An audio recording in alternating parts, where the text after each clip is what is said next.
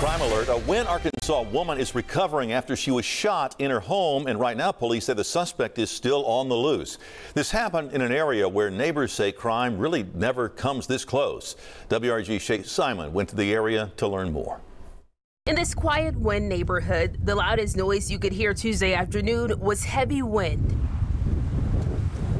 On January 28th, neighbors tell us loud gunshots woke them up out of their sleep. I've never lived in anywhere where I've had a shooting this close. So yes, it does scare me, makes me a little nerve-wracking. When police tell us a woman was shot around 2 o'clock in the morning on Owen Street, but wouldn't release many details. It is heartbreaking. It really is. One detail that has been released is that whoever did this is still out there. That's why this neighbor we spoke to asked us to conceal her identity. None of us on the street have any cameras, anything like that. We've never seen no need to, but a few of us have been talking, yeah, maybe we need to get some door cameras or house cameras up since this has happened. Neighbors say this home is where it happened, and it's now vacant for the first time in many years. You can see piles of trash lining the driveway for pickup. We did see that night when they put her in the ambulance and all of that, and we were praying for her. Those prayers now continuing amongst this close-knit neighborhood as they hope for justice. In Wynne, Shay Simon, WREG News, Channel 3.